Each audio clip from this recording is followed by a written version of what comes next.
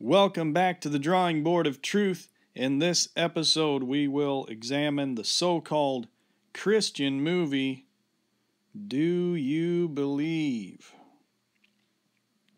That's right. And this theater here, now showing is Do You Believe, the Christian movie. And of course, as with every movie theater, we have featuring blasphemous abominations all day, every day, for all ages. That's right. So that's the first thing we'll address here. Movie theaters. That's what they do. They have every manner of blasphemous filth all day, every day, all ages, animated and for the children and all of the other things that you might desire for your entertainment. Now, so first of all, you're a professing Christian. What are you doing going in here patronizing this place? Do you not realize what movie theaters are? Satanic temples full of idols featuring murder, violence, hatred, nudity, homosexuality, perversion of all kinds. And then, it's just amazing. They put these so-called Christian movies up on that screen, and they've got people from churches and youth groups just flooding the place. Well, let me ask you, if this was a mosque, would you show up because they have a Christian, quote-unquote, Christian movie showing? You show up, walk through the door, put your offering in. That what you would do if it was a mosque? How about a Buddhist temple? How about the Hindu or the Sikh temple? They put a screening of the Christian movie. You going?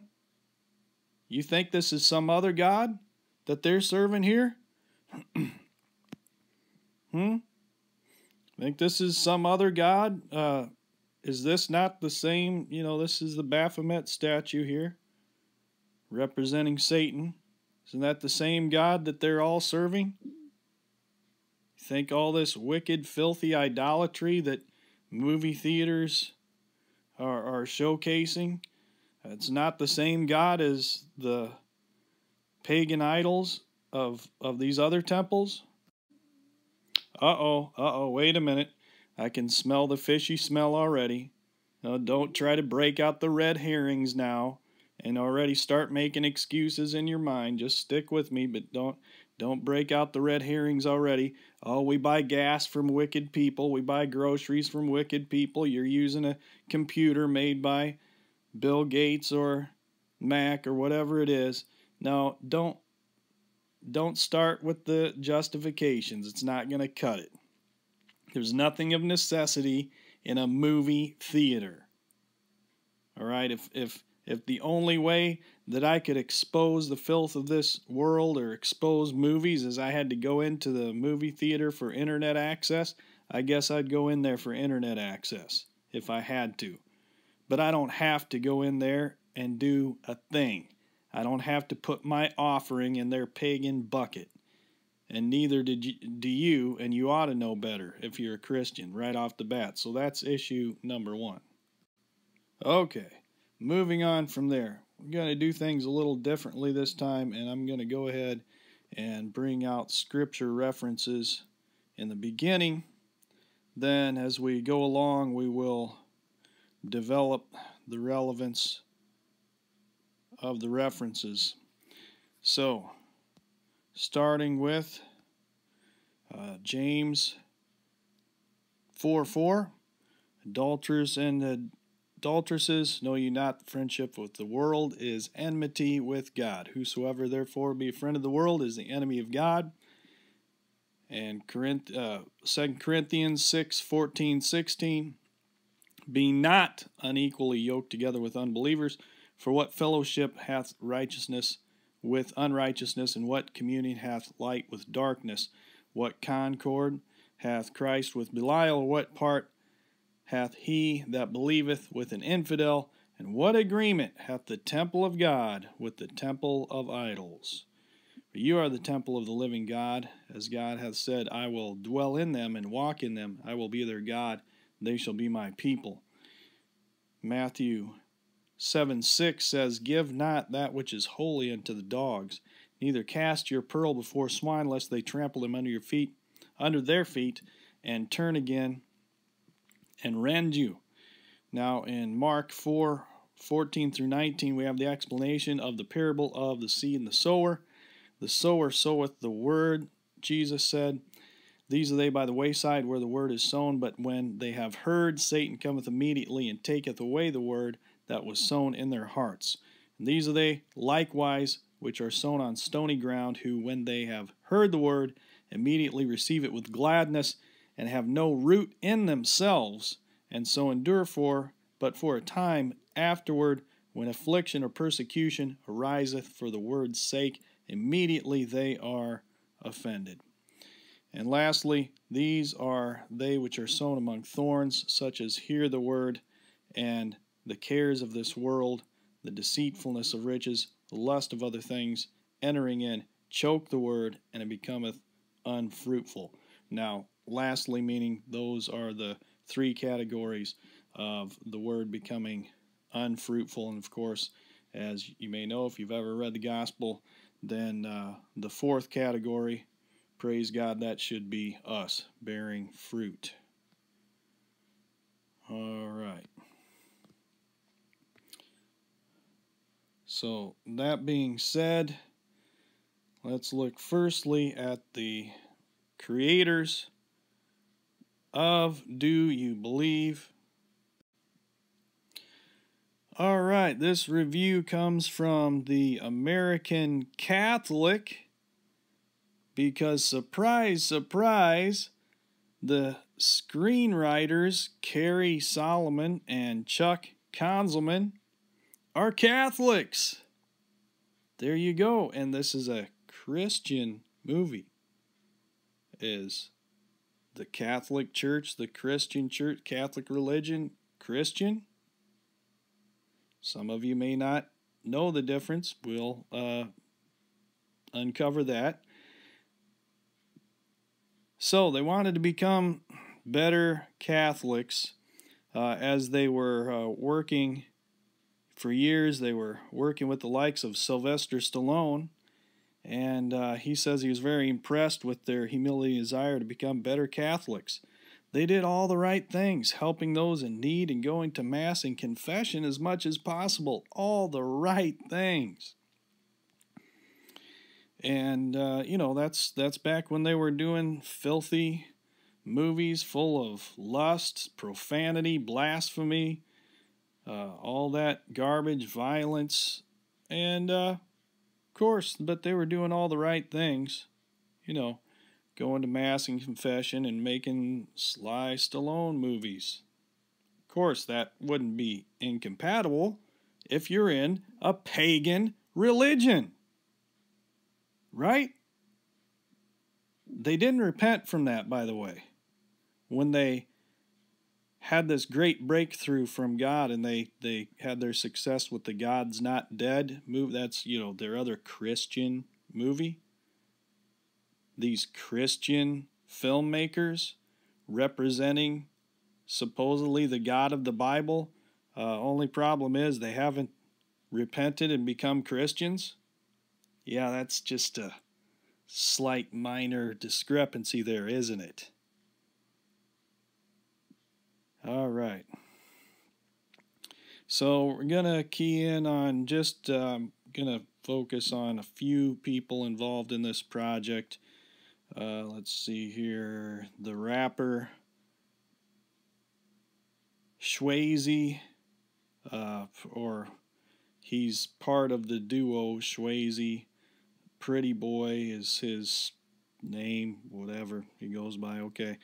And then Sybil Shepherd, she's in this.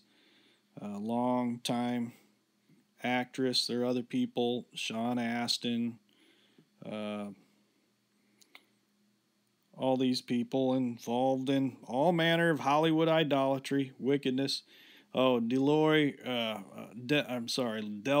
Lindo. He plays the street preacher that confronts the pastor Matthew here, and when he has his big breakthrough. And I'm really not even going to get into the story that much. You'll see why. I don't really need to. You know, I know the excuse is, oh, it doesn't matter the people involved, it's the content. It doesn't matter if there are wicked actors playing these roles. Just stick with me here. So again, just Hollywood actors involved with the usual filth. Sybil Shepherd sort of being the queen mother of this blasphemous spiritual adultery here. So we'll focus on her, as well as a couple other people involved in the project. Okay, so first of all, back to the creators. Okay, so they're Catholics, right? Okay, let's just examine Catholicism here. So just to make sure, give you a quick rundown in case there was any doubt in your mind. Somebody could be representing the true God of the Bible, and they can be involved in this pagan religion at the same time. All right, so what is this? This is a Catholic cardinal, and he is waving his incense censer here. Incense is a form of worship. You know, they wave the incense in veneration and honor to what? This is a vial of blood from a dead pope. They put the blood of a pope up on a pedestal and worship it. Hello. This is Catholicism. Worshipping the blood of a dead man, a dead pope, who is just another idolater like this man is. Whose blood are we redeemed by? I mean, this is just... Okay, here's, let's see, let's do this one first. Okay, this is Pope Francis kissing the blood container of Pope John Paul. And then, right after he kisses it, there's this amazing thing that happens. The blood becomes alive again. That's what they're doing here. They're examining this. You can search this out, check out search engine, pull up the articles, whatever you want.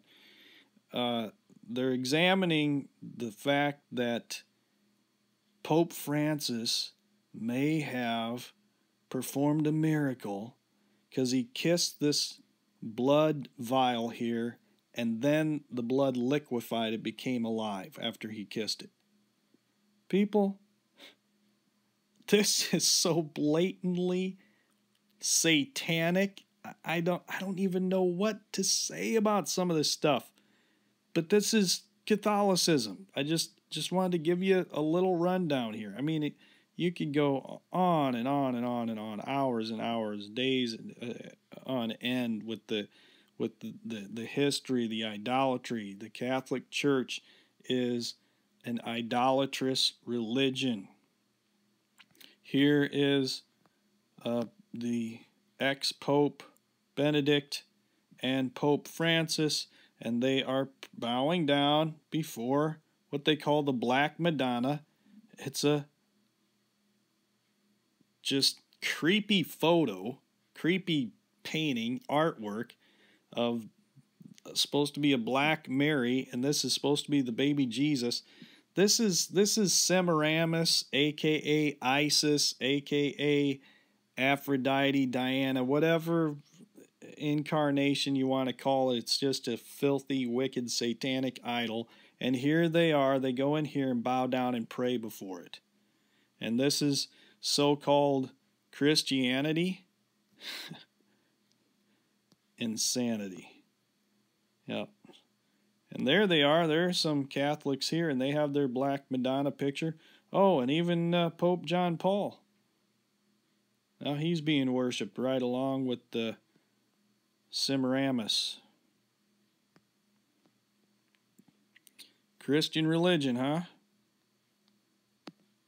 And here's Pope Francis and his incense worship before a graven image. There you go. Right before the idol statue there. And here's supposed to be baby Jesus. This is not Jesus Christ. It does not represent Jesus Christ.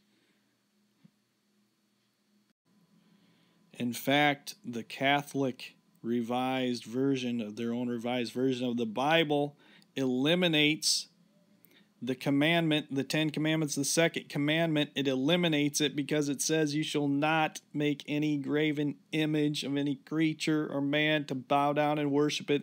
They literally take that out of the 10 Commandments. Check it out.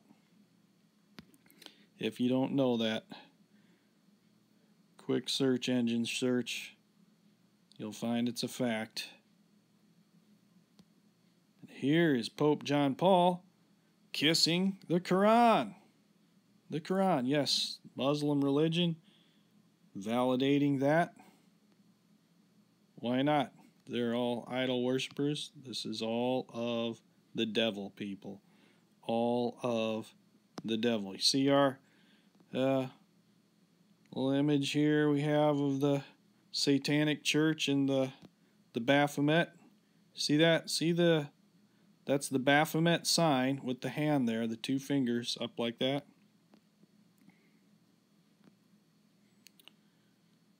And here you have St. Peter. Supposedly St. Peter with the same thing. It's not St. Peter. It's a pagan idol again. The sun wheel above his head. Not going to try to get into too much terminology of the idolatry, etc. I mean, it's just make it obvious in terms of keeping the time down a little bit here. We won't get off on too much of a rabbit trail there, but yeah, here again, you see the little fingers, the little baby Jesus, supposedly not Jesus. See, same as the Baphomet symbol there. Right out of the Church of Satan. Right out of the Church of Satan, because that's what it is. Okay, so now that we have clearly established that the source of the movie itself is not a Christian source to begin with, from people who do not know Jesus Christ to begin with, and we have this just big blow up of people on the Facebook or whatever else it is telling everybody, oh, you gotta see this, my Christian brothers and sisters, see this movie, it's so wonderful. If you haven't noticed, the movie industry and the music industry are wicked. So when they come out with something that, and don't, yeah, it's an independent film, oh yeah, and there's Christian rock music, come on, it's all the same stuff. It's a satanic deception, people. When they produce a product that looks just like what the world has done, but then put some supposed Christian content in it, do you think it's really meant so, oh, we want to bless the Christian community? Or could it be Satan's way of using something that you like to be entertained with, so he can put a false veneer over it of supposed Christianity, put a mask over it, put a disguise over it, so he can sucker you in and get his hook in your jaw? Which one do you think it is?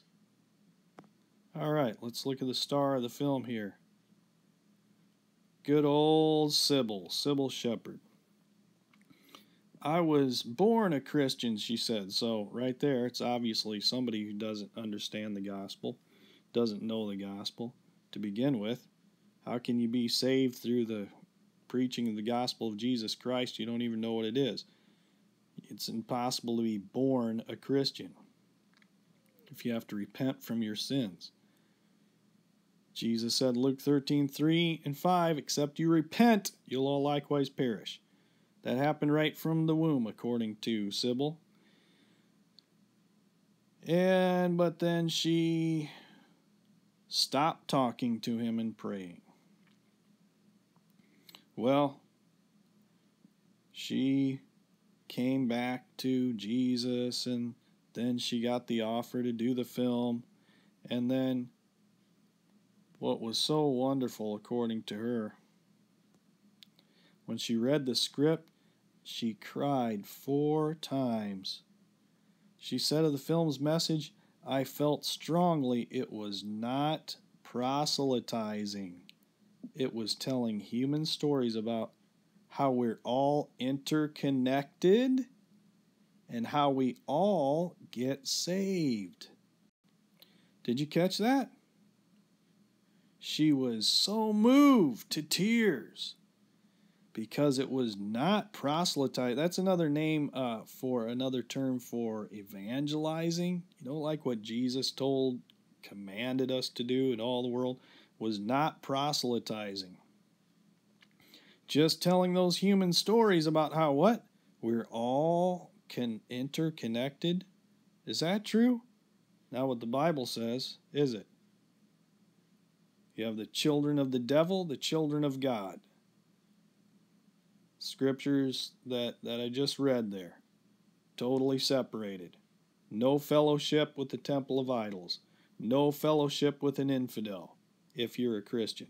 But according to Sybil's gospel, we're all interconnected. And we all get saved. See that? We all get saved. Of course. And now scores of Christians are just eating it up, or professing Christians, church folks, let's say, going into the theaters, eating it up. And I'd say there may be some genuine believers who are getting suckered into this, but your lack of discernment is inexcusable. And just stick with me here, because don't, again, with the, hey, but the content of the movie, and there was some truth in there, and this and that. Just stick with me here. So again, how she's always been a Christian, sang in the choir, had my prayer book for my confirmation by her bed. Yep. That's how she knew she was a Christian.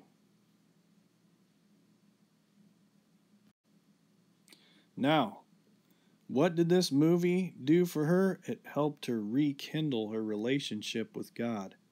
Rekindle her relationship with God.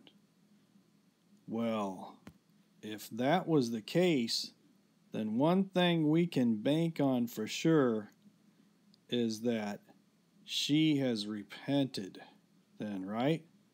Rekindle the relationship with God, then you've repented. You repented from your wicked, filthy sins that you were going on in when you were away from God then, right? Well, here's just one of her projects she's involved with, the L word. The L for lesbian. And so, isn't joining the cast of the L Word risky, TV Guide asks? My kids, Ariel and Zach, Clementine, think it's so cool. They were so excited they were dancing around the house. How do you think they'll feel after they see it? Well, she laughs and then says, after shooting my first sex scene, that's with a woman, of course, I said to my daughter, don't worry, it won't be embarrassing. She said, Mom, I don't want to know. Well, her daughter is ashamed. Well, hey, if there's nothing wrong with being a lesbian, why would her daughter have so much shame? Oh, what's your character like? Phyllis Kroll's an executive vice chancellor of a major university. Well, that's a stretch for that character to be a lesbian then, wouldn't it?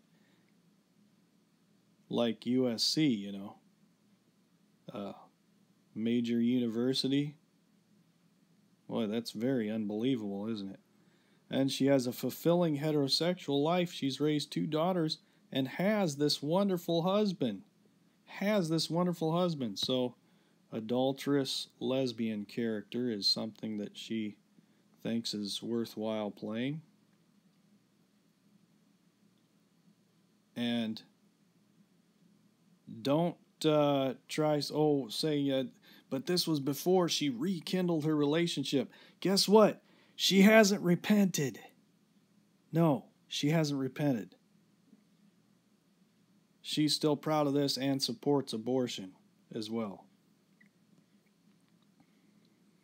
Find the breaking news release where she comes out and condemns homosexuality and repents in sackcloth and ashes, huh? Yeah, find that. You're not going to find it.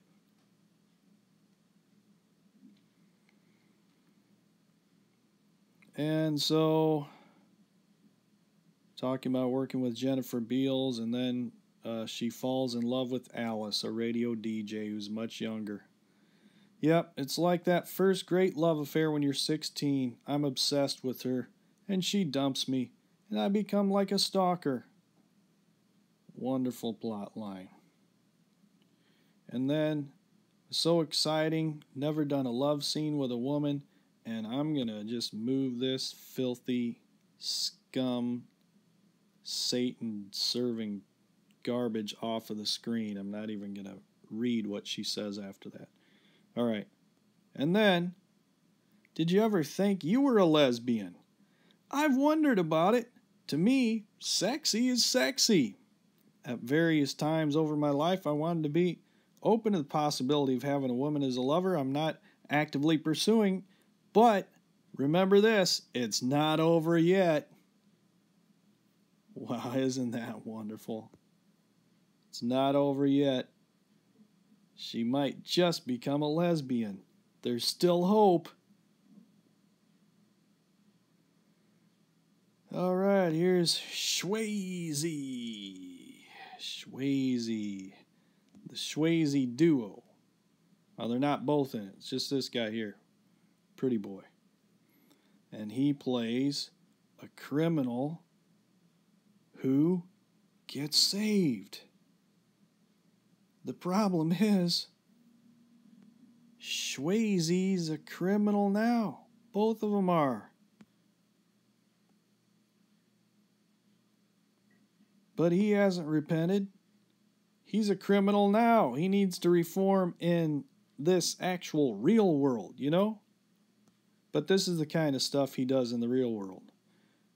This is the song, just one of the filthy, wicked songs that he raps, whatever he does. Oh yeah, and don't forget now, MTV Music Awards. Of course, he's a part of that. MTV, Satanic entertainment for decades now. So I don't even really want to repeat scenes about sex scenes in a bathroom and all kinds of fornication and filth, and that's what Swayze's all about there. Just wicked thug rap kind of stuff. Just your run-of-the-mill Satan-serving entertainment and no repentance. No repentance. And of course now, you couldn't have a good movie. Now, Christian movie, remember, Christian movie, you couldn't have a good Christian movie soundtrack without the Newsboys. And I'm telling you, all the exposés I do, I cannot get away from the Billy Graham connection in just about everything. Billy Graham and the Catholic Church. If you want to find out something is about the satanic deception of false Christianity, just look for the Billy Graham connection, and the Pope will be right alongside of it. Just about every single time. Yeah, here's Anton LaVey. He's also now playing too. We'll get to him. I know you're probably wondering what Anton LaVey's doing down in the corner. But it's just kind of like he's in the coming attractions too. Do you believe? And then the documentary maybe, or the life story of Anton LaVey. Why not, right? So, you see, I want to zoom in on, now this is the We Believe, that's the title track, Newsboys song on the movie soundtrack. But then it's a collection of songs inspired by the message and mission of Billy Graham. Yes, sir, the message and mission of Billy Graham. All these CCM does not stand for Contemporary Christian Music. It stands for Corrupting Christianity Ministries. Billy Graham, if some of you are watching now and you do not yet know that this is one of the most wicked men in church history, I will put links to the exposés on Billy Graham that will comprehensively reveal that from his own lips. He says that atheists, Muslims, Buddhists, all manner of unbelievers are saved and a part of the body of Christ. He is a Satan-serving universalist, preaching doctrines of devils. He affirms Islam, all manner of filth and deception from this wicked man named Billy Graham. And in case you didn't know, this is the Newsboys band, who not only, of course, they're involved with the life and mission of Billy Graham. Remember the ministry, how did it say that? The message and mission of Billy Graham. His message is doctrines of devils.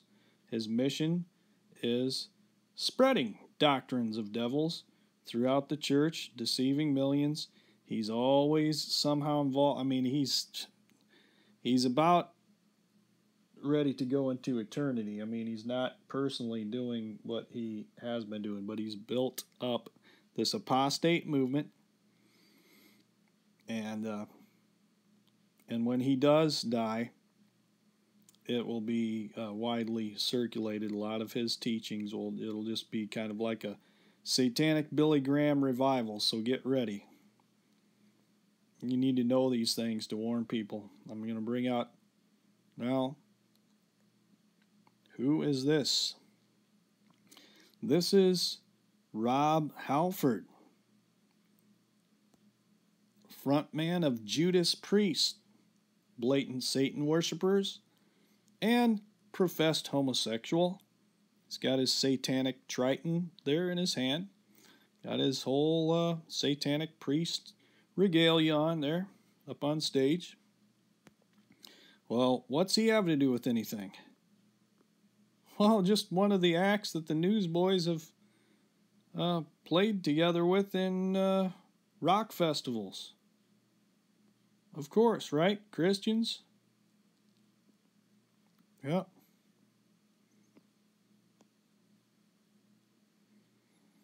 Here's a little article snapshot of the Newsboys. This was before Tate joined the band there. And, it's when Peter Furler, the guy who wore the women's eye makeup all the time, was the front man. They had this Liberty Disco album, and of course, Jody Davis has this to say. Back in the 70s, when disco originated, the people who were into that would go to these clubs looking for love and acceptance. That's something we have in the church. Yeah, we have that love and acceptance for the homosexuals. And this blogger here has it right. They were homosexual hellholes of filth and perversion. And this Newsweek 1979 commentary, disco is music is a call for gays to come out of the closet. That's what disco was about. And this is from Hole in Our Souls, a secular book about the history of music. It says, for the heyday of disco was also the heyday of recklessness in the gay male lifestyle. It cannot be denied that many gay men saw disco as the theme music of their collective orgy. And according to the Newsboys, let's sing some disco. Let's be disco. Let's, that's the church and disco clubs. Same thing according to Jody Davis of the Newsboys. Wicked deception. One thing after another. Seeing how this all comes together in this web of deception. See, through this medium, using a movie like this, Satan is able to connect you with counterfeit Christians who promote their counterfeit gospel and promote this idea that you can be a lesbian and sodomite affirming Christian and abortion affirming Christian. You can be an idol worshiper and a fornicator and full of all kinds of perversion, and you can have that gospel connect you to idolatrous religions because of the creators again. So through this medium, Satan's connecting people to idols, satanic music, false religion, universalism. All these things are connected. He just creates 1 degree of separation from all of this wicked deception. But you say, I'm not getting sucked into that. I'm not getting deceived by all that. Oh, I know these actors are wicked and the creators are wicked and musicians and the music acts and all this wicked stuff connected with it. Oh, sure. But I'm not going to get deceived into that. And I can enjoy just watching the movie with my family. And I can wake up. It's not all about you. You're writing the paycheck. You're putting your money in the offering plate. Oh, well, I'll just watch it on DVD then. You're still helping. They need you. If you don't watch the filth, then they can't make their money and make another one and so on and so forth. And by the way, you're commanded to reprove the works of darkness and have no fellowship. Have no fellowship. No fellowship. No fellowship with the unfruitful works of darkness, but reprove them. How are you going to reprove it? How are you going to help the ignorant people who are going to investigate the pleasure of idols? How are you going to help the ignorant people who don't know any better but to follow these wicked deceivers? How are you going to help them to tell them to stay away from it, but you're going to enjoy it? How can you do both? Because you're commanded to do the first part, reprove it. You're commanded to.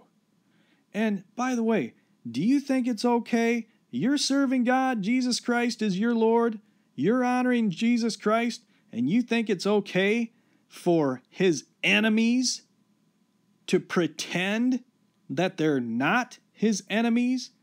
Do you think it's okay for the children of Satan to pretend that they're not children of Satan? Do you think that's okay with God? You're endorsing this whole filthy, satanic mindset by supporting this. You remember the scripture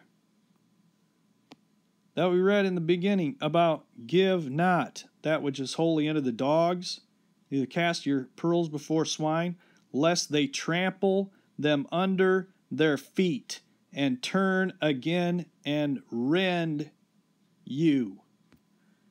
Why don't you give the pearl to the swine? Because they trample it under their feet.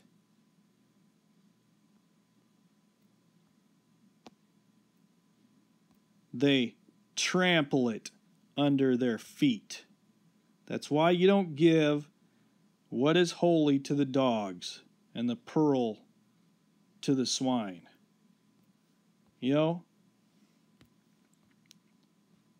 he's going to go to this movie premiere. He's going to be signing autographs about serving Jesus Christ. And then he's going to go talk about this filth up on stage over and over and over again and serve Satan. And what you are doing when you pay the money and you tell the people they should engage in this filthy entertainment, you're giving the pearl to the swine. And you're helping them trample it. When you're financing this operation, people, if you're paying for this, you're financing the operation of Satan, of this web of deception. You think, would it be okay with you if Anton LaVey had the lead role in this film? I know, yeah, he's dead and in hell now. What about Gilmore?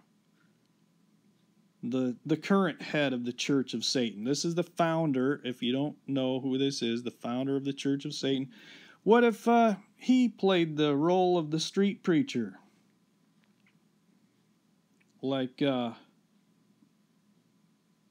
DeLeroy, whatever his name is. I mean, that guy's in all kinds of wicked, filthy, blasphemous, profanity-spewing movies. He's not fit to play a street preacher. You're not supposed to play one anyway. You either are one or you're not. You say, oh, you know, you're going too far there with the Anton LaVey thing. Do you think these people are serving a different God here? You think these people are serving a different God here? Is Anton LaVey's God different from the lesbian promoter? And then again, people say, oh, but that there was so much, there was this good and that good, and there was truth. There was truth in there. You know what you're saying? You got the hook, the line, and you're saying, oh, but the nutritional value, there's so much protein in worms. Don't you know how good worms are? There's so much value in this worm. It has amino acids and antioxidants in the worm. And all that nutrition, worms are very nutritious.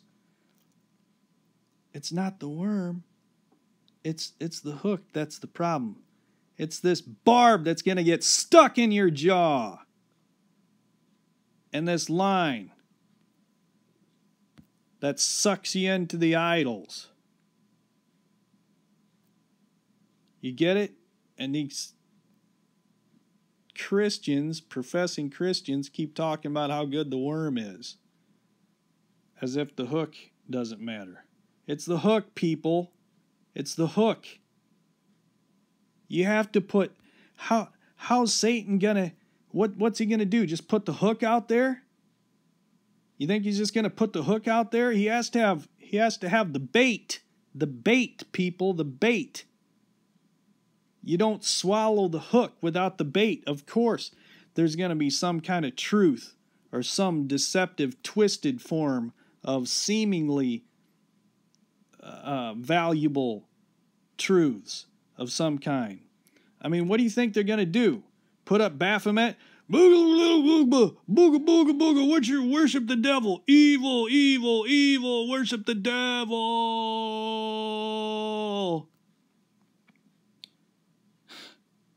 Wake up, people. You think they're just going to come right out with it? No, they got to have the bait over the hook. I mean, what do you think?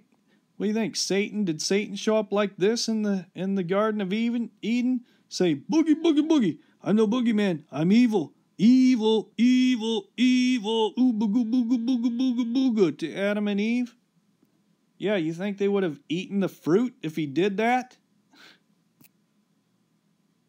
No, he was subtle, just like he is with these filthy movies and the so-called Christian entertainment, because you know what it is? The thorns. This is what it is, folks. These are the thorns. And you can even get some pretty flowers on the thorns. You remember what Jesus said about the one sown among the thorns? And the lusts of other things entering in choke the word, and it becometh unfruitful. The lusts of other things entering in. The lusts of other things choke the word, and it becomes unfruitful.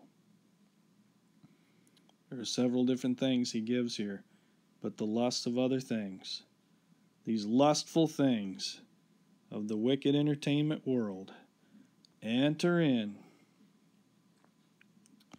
and it's all Satan's elaborate system of thorns. His elaborate system of thorns. See, when everybody hears the gospel, all of the new hearers of the gospel come in, he has his welcoming wagon of thorns just waiting for you. He has all of the thorns, the false religion, the fascinating actors and musicians, and all of the things that he uses that you're already accustomed to being entertained by. So that's what he puts together, is this whole network here. And chokes out the word with his thorns. So let me ask you, professing Christian, you going to continue to write the paycheck? You're going to continue to finance the operation? You're going to continue to tell everybody what a great review and high marks you're giving this movie? Or are you going to stop this wicked, filthy deception from creeping into your life and polluting the lives of others? Stand up, rebuke and reprove and expose the unfruitful works of darkness like you're commanded to. And we could, quote, send Hollywood the message, like people have been saying over and over again. They say, we need to send Hollywood a message. And then what they mean by that is that they need to give us some Christian movies. No, we need to send Hollywood a message, repent or perish. and then send the message to these ignorant people being led astray by this when they see their favorite actors and musicians and all these things, and then they follow along with their example, getting choked out with thorns and dying and going to hell, all the while saying, well, Billy Graham told me I had the hope of Jesus Christ. Well, Sybil Shepherd, she promotes lesbianism. I could be a Christian and promote lesbianism and abortion like her. Newsboys, they love satanic rock music as well. Nothing wrong with me listening to satanic music. But see, 2 Thessalonians chapter 2 says, they'll all be damned who had pleasure in unrighteousness. So throw out the unrighteousness in your life. Repent. If you're a professing Christian who's been promoting this filthy, wicked deception, bust out the sackcloth and ashes post haste. Get in your prayer closet, get down on your knees, repent, and start warning people to separate themselves from this wicked generation.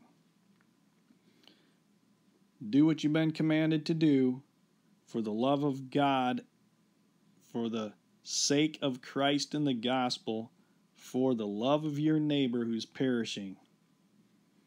To the Lord Jesus Christ be all the glory forever and ever. Amen.